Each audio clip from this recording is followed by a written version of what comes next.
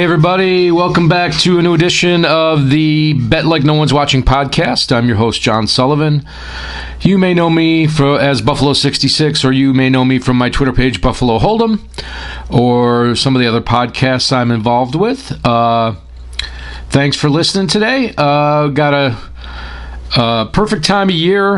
Right after Labor Day weekend, we've got the second half of the CFL in full swing, and we've got week one of the NFL upon us. So we got a lot to talk about. I try to keep these 15 minutes, so I'm going to go ahead and get right into it. Start by talking about CFL. I made 3 plays this last week, and I went 1-2 this week in CFL, and that was my first losing week in quite a while. I've done really well this year, and to be honest, I had some tough beats, but looking back on it, I mean, I can't really complain. Last Thursday, I took Ottawa as a 2.5-point favorite, and they struggled but carried the water. I took Saskatchewan on the money line as a home dog, and they failed to win outright, although they did cover. Their kicker missed some field goals and missed an extra point with less than 2 minutes left that would have put them ahead. It was a frustrating game to watch, but they did come back from an early 13-0 deficit, so they were very competitive. It was a value play that didn't pan out. And the Labor Day game of the Argonauts getting 10.5 at Hamilton, and they had a 30-17 lead in the third quarter, and they ended up losing 49-36. They threw a pick six late in the game, and then they turned the ball over on downs after not challenging a catch that should have been challenged. And Hamilton kicked a field goal in the last minute to cover. So that's how it goes. Overall, I believe that makes me, I don't have the sheet in front of me, but I believe that makes me 13-7-1 on the year in CFL. Profitable, no doubt. Will I be a 67% better the whole year? I don't know. But the 4-year sample size is well over 60%. I don't know if that's sustainable or not, but I keep trying, and we'll keep digging and see how well we do.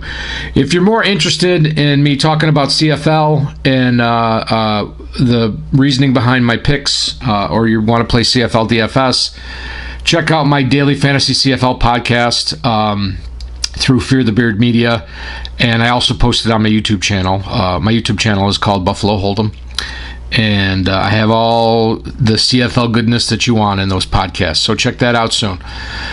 So now let's move on to the NFL, and the good news is we have it starting this Thursday with a rematch of the Super Bowl, Carolina-Denver. And this year we have not only NFL sports betting, but I have daily fantasy sports back in New York State.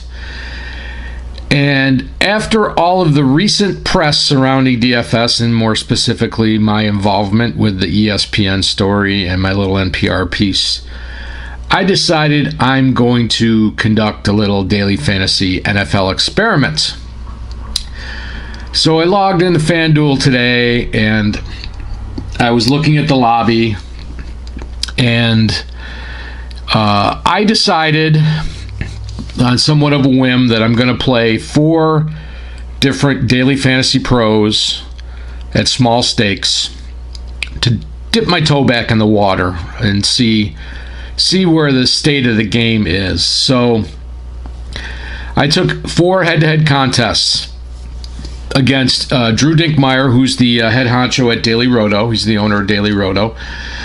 I took a game against Dan Back, who blocked me on Twitter. Excuse me, and he's quote-unquote the voice of the industry over at Roto Grinders. I took one against Peter Jennings, also known as CSU Ram 88, who is one of the head guys at Fantasy Labs. He's also a DraftKings analyst and a former ESPN contributor, and he's a guy that asked me to do a syndicate with him in 2012, but he's gone on to bigger and better things. And then I also decided to play Candia, who actually doesn't work for a DFS company. He's just filthy rich with excellent abs. I'm very jealous of your abs, Kandia. But he is a DFS pro. So before I talk a little bit more about that, I thought it was interesting to note that I did not see any games from Beer Makers Fan or Kaiser Roll 13, two OG daily fantasy players like myself. I guess they've just made enough to retire by now. Now, I'm really surprised I didn't see any Beer Makers contest because he's a FanDuel spokesmodel, so to speak.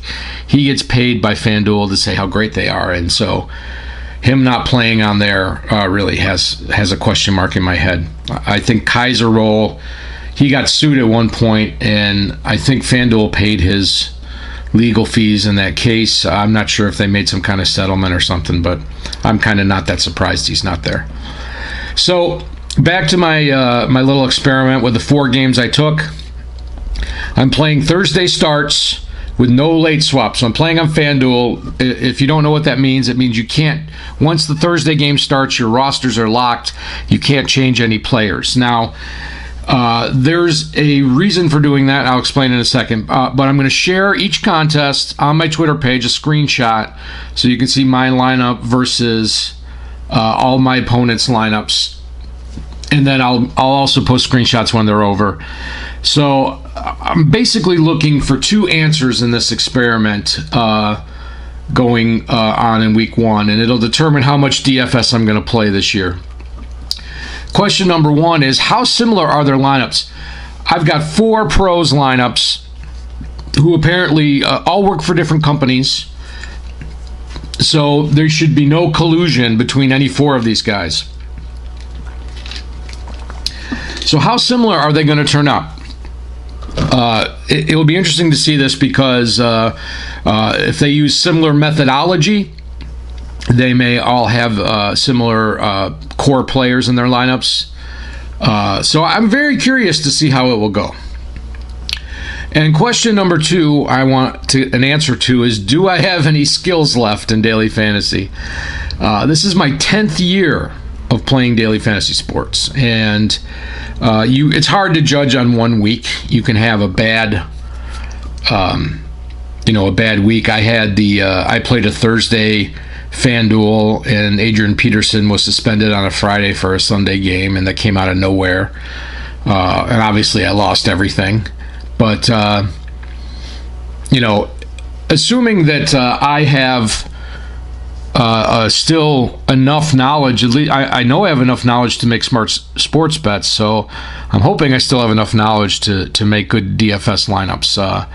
I just, looking at this from the head-to-head perspective, I kind of ignored the GPPs, which are the large tournaments. I think the GPPs are just too big to enter anymore, unless you have one of those monster bankrolls like Kandia, who's a billionaire or whatever.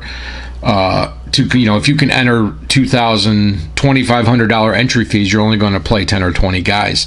It's pretty easy to be competitive if you have enough bankroll to enter those.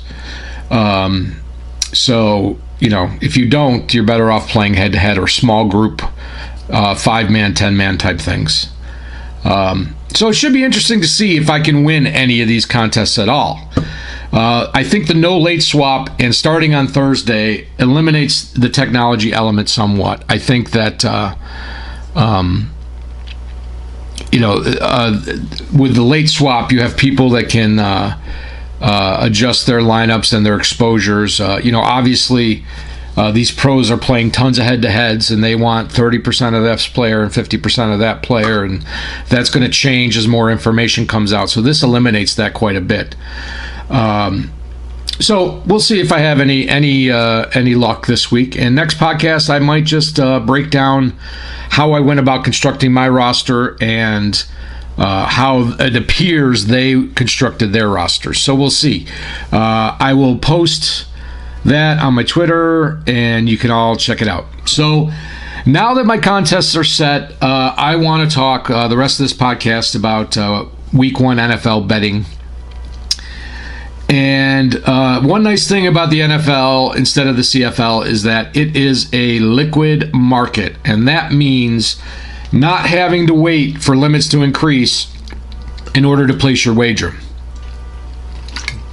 Now, I'm not a big bettor. I bet, a few hundred on a side or a total. But for me to bet CFL over like $250, I have to wait usually till at least game day, and maybe 6 hours before a game starts to get the limit I want, and my number that I liked the best might be gone. So that makes me pass on some wagers. The NFL, you don't have to worry about that. You get the line you want. You're out ahead of it. You can put your money down, unless you're one of those whales. There's several games I like this week, but I've actually already placed 2 wagers for Sunday, and I'm going to tell you what those 2 wagers are right here. We have I'm taking the Cleveland Browns +4 at -105 versus at the Philadelphia Eagles. And I'm also taking the New York Giants pick'em or money line at -102 at the Dallas Cowboys. So some of you sharper guys out there, you hear those 2 bets, and you may already know why I placed those wagers. For those of you that wonder why, well, I'll tell you, I'm betting against 2 quarterbacks making their very first start in the NFL. Now, I'm not a big trend bettor, and I have no numbers to say, quarterbacks making their first start in the league are this and this against the spread or whatever. But just looking at things pretty objectively, or as objectively as I can, you look at the Eagles, and it seems that they've kind of resigned themselves to be a rebuilding team this year. They have their quarterback Carson Wentz starting with injured ribs, and the Browns have an experienced quarterback in RG3.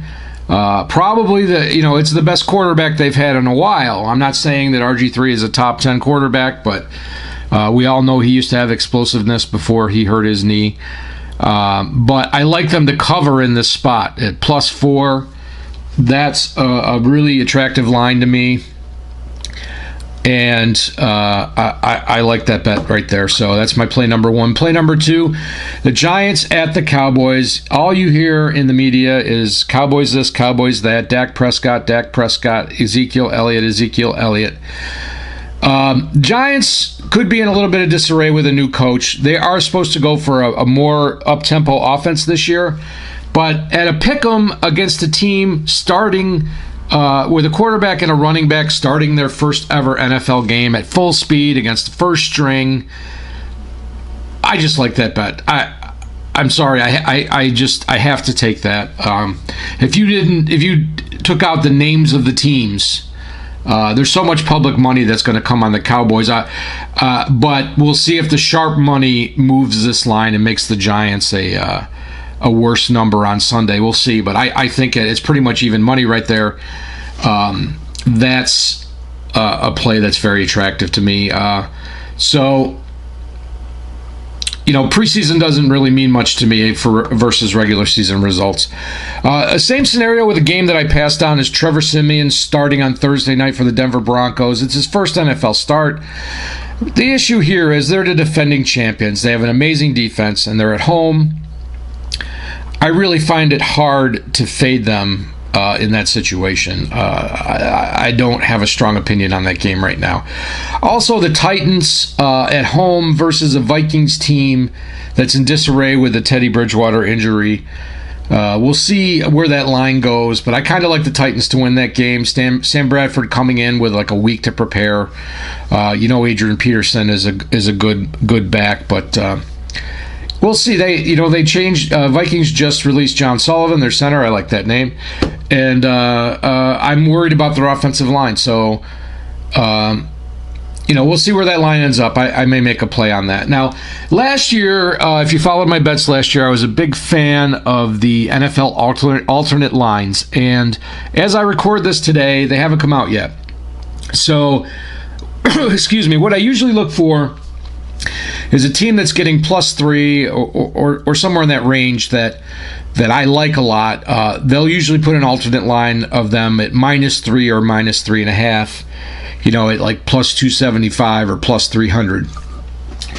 I look for games like that where I think a dog can win outright, and usually if they can win by 3, you can kind of do a half and half wager, half wager for them to cover and a half for them to win outright. Don't know who until I can see the numbers, so keep posted in my Twitter feed for that. So like I said, my plays and my betting records always found on my Twitter page. So as a final tidbit, I'm running a little bit over here, but I decided to talk about a future bet that I don't bet futures, but I know people do. And if they're looking for something to bet on for the NFL season, the one I like the best, again, not an official play for me, but if you're looking for a dark horse Super Bowl contender, I like the Redskins at 50-1. Now, I hate Dan Snyder as an owner, but this team should cruise to a division title with the disarray of the other teams. They'll probably only need 2 playoff wins to make it to the Super Bowl. So 50-1, if they stay healthy, that's a pretty attractive wager there. I think they're like 22 or 25-1 just to win the NFC. Check it out if you're into futures. That might be worth looking into. So that's it. We'll tune in next time. Let's review what happened. Thanks for listening. And as always, until next time, bet like no one's watching. Take care. Bye.